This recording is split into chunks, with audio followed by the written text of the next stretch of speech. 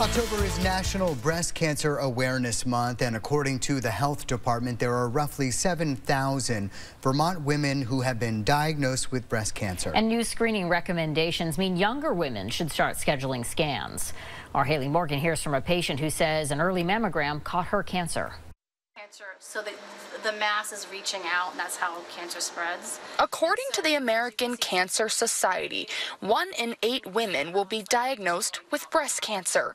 And at age 33, Catherine Moritz was shocked to know she was diagnosed with advanced breast cancer. I kind of had this gut feeling something else was going on, and so I saw my doctor and decided to get a mammogram and get everything checked out. Moritz, now 36, is in breast cancer remission. She says without her mammogram, she never would have known about the cancer. And now Moritz is encouraging others to get screened.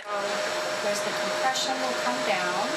I was very shocked. I really didn't think that someone my age would get a cancer diagnosis for breast cancer, let alone an advanced stage 3 diagnosis. It was really scary. For years, the recommended age to get screened for breast cancer was 50 years old. The ACS now says women between ages 40 and 44 have the option to start screening with a mammogram every year.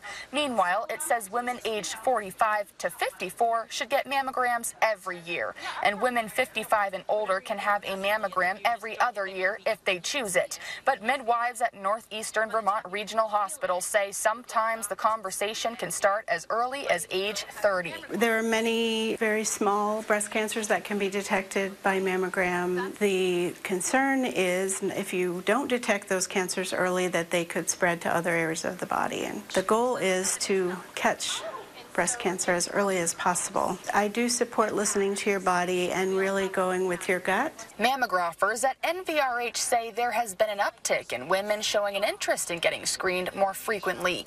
And they add, performing self-exams is a good way to keep an eye on things. You should be checking about once a month for any lumps, bumps, any discolorations of the breast tissue or of the skin. Some women will have like discharge. That's kind of one that we would do an exam for.